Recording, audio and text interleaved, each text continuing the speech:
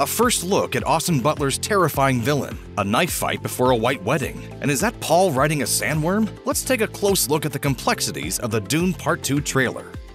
Denis Villeneuve previously remarked that Dune Part 2 would be treated less as a sequel and more of a continuation of where the first film left off. The trailer proves the truth of that comment, as we kick off with Paul and Chani sharing during a quiet and peaceful moment among the sand dunes of Arrakis. When you see sand here, imagine water. If you dive in, you can't reach the bottom. Their brief but sweet interaction here lines up with Villeneuve's intention to make their relationship the heart of the sequel. The trailer is chock full of sweeping landscape shots and images of war and threats that'll soon rain down on Arrakis. But it speaks volumes that the footage opens on something as small and intimate as two space dorks trying to flirt. The Atreides family, of course, has been decimated by Harkonnen forces and compelled to flee into the desert. As the last survivors of their house, Paul and the Lady Jessica have no choice but to carry on the late Duke's legacy and attempt to survive among the indigenous Fremen clans deep in the desert. But does the rest of the galaxy assume that all the members of House Atreides have been extinguished too?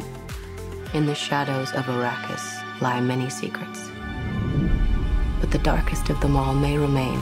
Hey, that voice sure sounds familiar. As we zoom in on an image of the Lady Jessica riding among a regiment of Fremen, we pivot to Florence Pugh's rather regal-looking new character. She's Princess Irulan, the daughter of the Padishah Emperor, and even this quick glimpse confirms one major detail straight from the book that will make any hardcore Dune fan happy. The princess appears to be holding up some sort of recorder as she monologues about Arrakis, in line with how author Frank Herbert preceded almost every chapter in the original book with a short excerpt from historical books, diary entries, and other recordings from the future that were credited to Irulan. The only difference, of course, is that the movie version of the character seems to be documenting these events in real time, as opposed to setting them down years later. In any case, her ponderings go on to reveal that, even among the Emperor's inner circle, the possibility that Paul actually lives is starting to take hold. With Paul and Lady Jessica eking out a meager existence with the Fremen, well, it's likely that those shadows are a reference to them.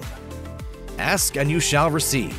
Ever since Austin Butler was first cast in Dune Part 2, eager fans have awaited the first reveal of his transformation into the role of Feyd Rautha, the nephew of Baron Harkonnen and younger brother of Glossu Beast Rabban. After the quickest of teases in the recent sneak peek, the trailer finally delivers the clearest look yet of the antagonist in all his smooth-headed glory. His appearance is a far cry from how he's described in the book, but this makeover certainly makes him appear to have a piece of both of the main Harkonnen characters, boasting the formidable physical appearance of Rabban, but maintaining the cool intellect of the Baron. We see him later on in full Harkonnen armor, yelling savagely as he stands over another bald-headed individual in what appears to be a fighting pit. Consider this just a taste of what this villain will be capable of throughout the sequel.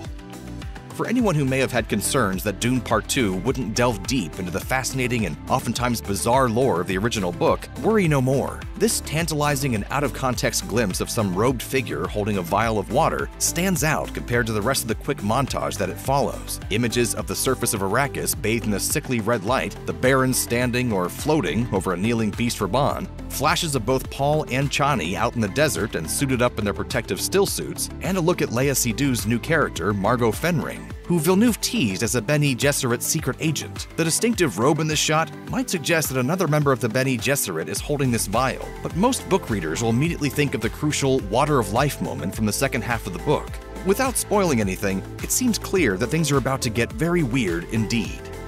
Who says Dune can't have a sense of humor? In a scene that most assumed would be front and center of the marketing for Part 2, Paul embarks on the Fremen coming-of-age ritual of riding one of the monstrous sandworms that populate the deserts of Arrakis. This is meant to mark the moment where children become adults, and for a very select few, outsiders are embraced as one of the clan, provided that they can actually pull it off without dying a horrible death, of course. As epic and awe-inspiring as this sequence will surely be, it's somewhat refreshing to see the trailer edited in a way to emphasize Paul's wry sense of humor. Nothing fancy. I understand. Nothing fancy. Humor was an element that some found lacking overall in the first film, but perhaps there'll be some lighthearted moments in between all the doom and gloom of this epic story. There are two major scenes in this trailer that book readers would be most looking forward to: Paul riding the sandworm, and the duel to the death between him and Feyd Rautha. As the symbolic leaders of their respective houses, the two are practically destined for a collision course that can only end in violence. Expect much of the film to set up just how much of a threat young Feyd will pose to Paul and the Fremen. Needless to say, there's no telling exactly how Villeneuve will adapt the events of the second half of Herbert's book, or how many bigger developments in the sequel are being kept under wraps. Either way, avid fans will recognize the menacing sentence that the now blue-eyed Paul utters before his fight. May thy knife chip and shatter. And to think this only scratches the surface of what Dune Part 2 will undoubtedly offer. It's going to be a long wait until the spice flows once again. The film hits theaters on November 3rd, 2023.